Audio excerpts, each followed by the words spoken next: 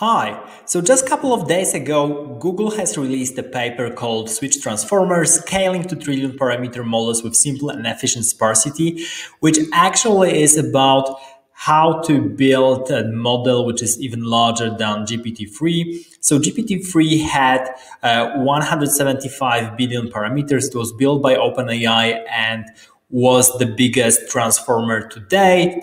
And right now, Google has come up with a newer version of a transformer-based model, basically developing what they did with T5. And they have trained a model which has 1.6 trillion parameters, which is basically an absurd number.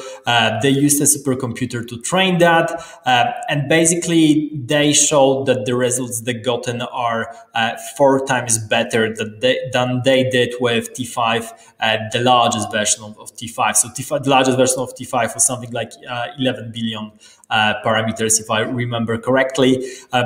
So there's no direct comparison between this model, the model that they call Switch Transformers, and the GPT-3, but probably we can expect that this will be definitely better in some tasks than GPT-3.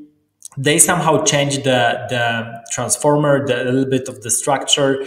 They still train the model using C4, the dataset Colossal Clean Crawled Corpus, which was used already for T5. And they use this new paradigm of mixture of experts, which is basically having a bunch of models, and each of those models is actually responsible for different smaller tasks for different parameters.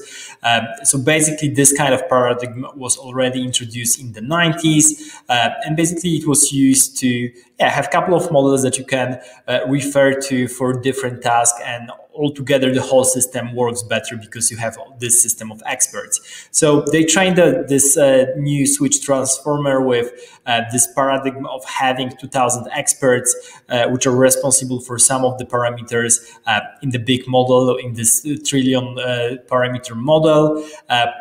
And that's basically what I can understand so far from the paper.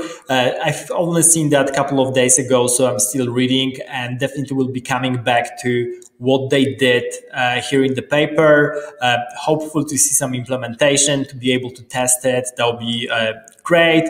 Probably some more comparisons with GPT-3 will also be in place. In general, this is what I was expecting. This is what I wanted to tell as well. I was already talking in the videos on GPT-3 that probably Google and other companies will come up with models which are larger, better than GPT-3. And also some Altman from GPT-3 also mentioned that GPT-3 is just the glimpse into the future of AI, and there will be new models much better, which is the case, which is definitely the case.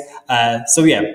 So I guess, so far as I understand, the main difference is the Switch transformer is based on the mixture of experts paradigm, which allows you to really train the model in parallel, split the model into smaller models and train them in parallel using this computational parallelization, which allows you to train this absurdly large number of parameters at once, but you still need a supercomputer. At the end of the paper, the authors answer a couple of questions regarding what you might want to ask. So, for example, can you make the model smaller and make it useful still? So, for example, can you shrink the model? And they answered that probably you can shrink it from 10 to 100 times, achieving still like 30% quality loss, just so that's okay. It still needed to have a supercomputer to run it. There are a couple of other questions that you might find useful as well. So this is definitely interesting.